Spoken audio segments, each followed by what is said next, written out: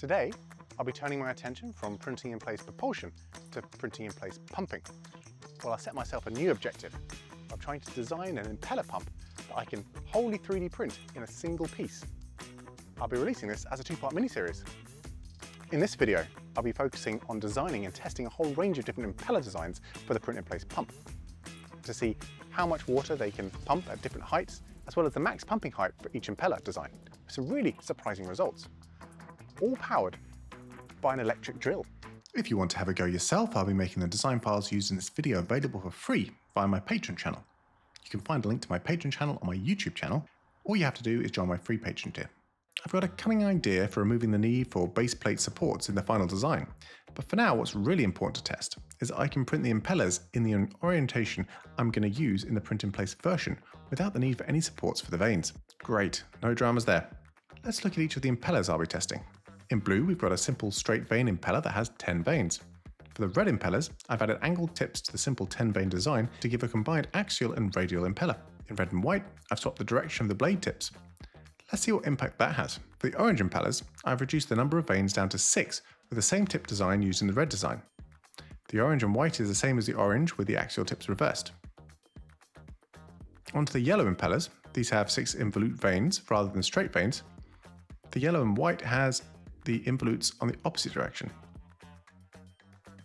I'll need some bearings to keep the impeller spinning in check, and a casing that amplifies the impeller pumping properties. I've split the casing in two for now to let me test different impellers without having to print out the entire new pump each time.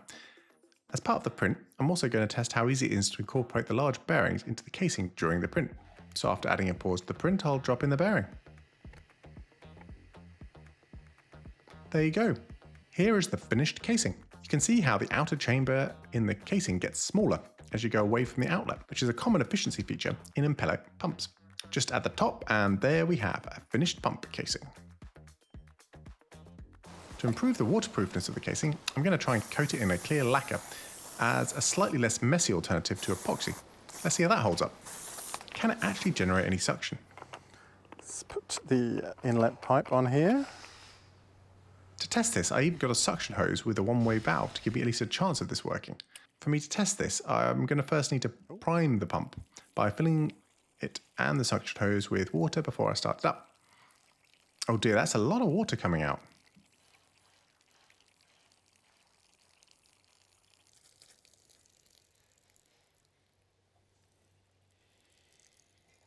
Go on, you can do it.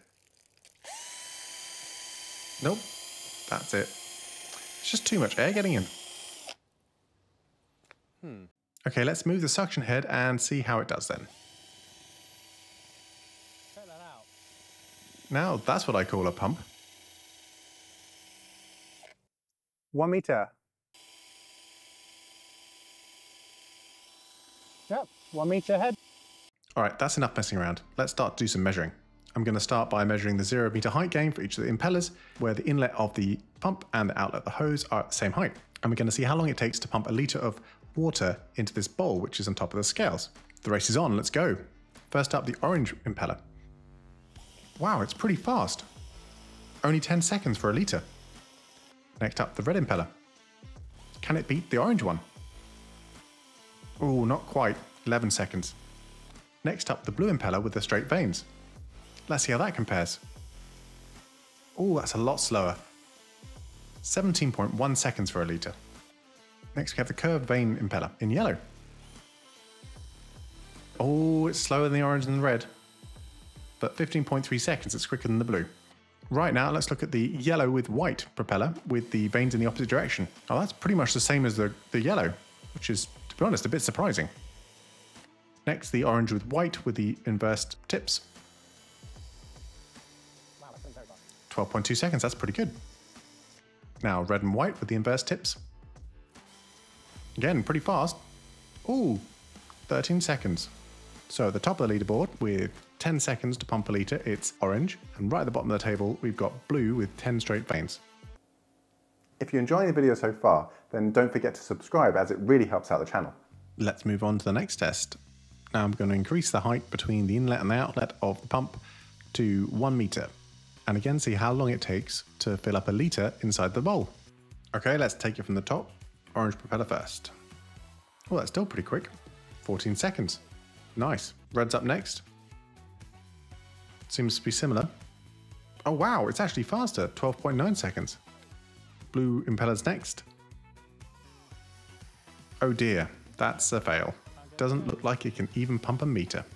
How about the yellow impeller? Nope, same problem. Not even a meter. Well, that really is surprising. Okay, how about if we switch the direction of the curved vanes? Okay, it's working. It's obviously slower than the red and the orange, but 23.9 seconds. Well, there we go. Okay, how about if we reverse the tip on the orange impeller? Okay, well, it's working again, which is good. Still quite slow. Wow, it's exactly the same as the yellow and white. Okay, lastly, the red impeller with the reverse tips. Wow, it's pumping, but it's really slow. 26 seconds. Let's compare the flow rate on each of the impellers as we go from 0 meters ahead to 1 meters ahead. Okay, so immediately you can see that the 6 vanes with the reverse involute climbs up the rankings. Secondly, you can see at the top of the table, the order between the orange and the red impellers switches, meaning that the adding more vanes can increase the pressure inside of the pump. Okay, now I'm going to turn my attention from looking at how much volume of water can be pumped to actually just finding the maximum pumping height that we can get from each impeller by just moving the hose gradually higher until the flow stops. As you can see, there's quite a difference in height between impellers, which is really interesting.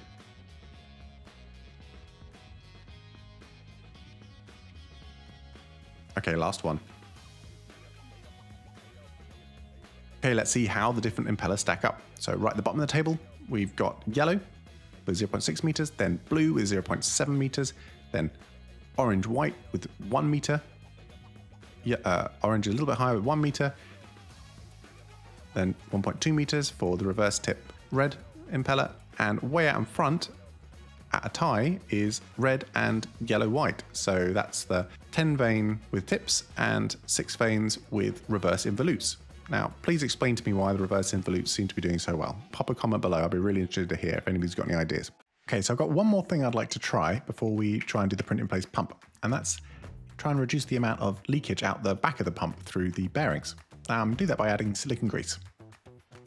Here I'm going to place a whole load of silicone grease in between the bearings and also add an O-ring between the bearings to try and reduce the ability for water to escape.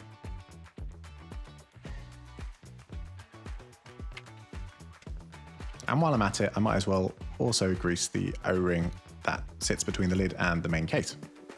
See if that'll help at all.